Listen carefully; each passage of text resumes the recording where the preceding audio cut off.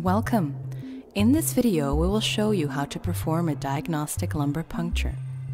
The patient needs to be in a seated position bending forward or lying on his or her side. The puncture site lies between L3-L4 or L4-L5. Draw a line between the superior aspect of the iliac crest.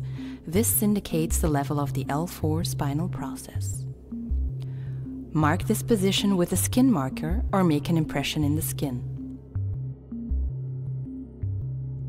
Disinfect in concentric circles with chlorhexidine or iodine. Use lidocaine 1 or 2% for local anesthesia. Inject lidocaine first subcutaneously, then infiltrate the deep layers.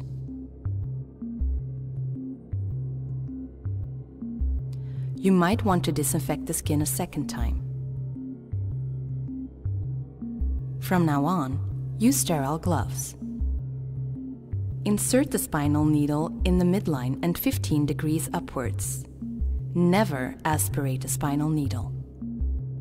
Slowly insert the needle deeper and regularly retract the needle introducer to see if fluid comes out. You might feel a pop while penetrating the dura.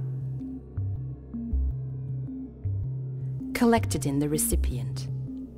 Do not collect more than 4 milliliters of fluid to prevent headaches.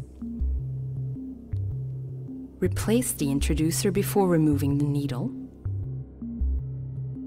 Leave the patient on a stretcher for several hours to prevent headache and leakage. Thank you very much for watching this video. Please add some comments below, share the video and subscribe to our channel to see more.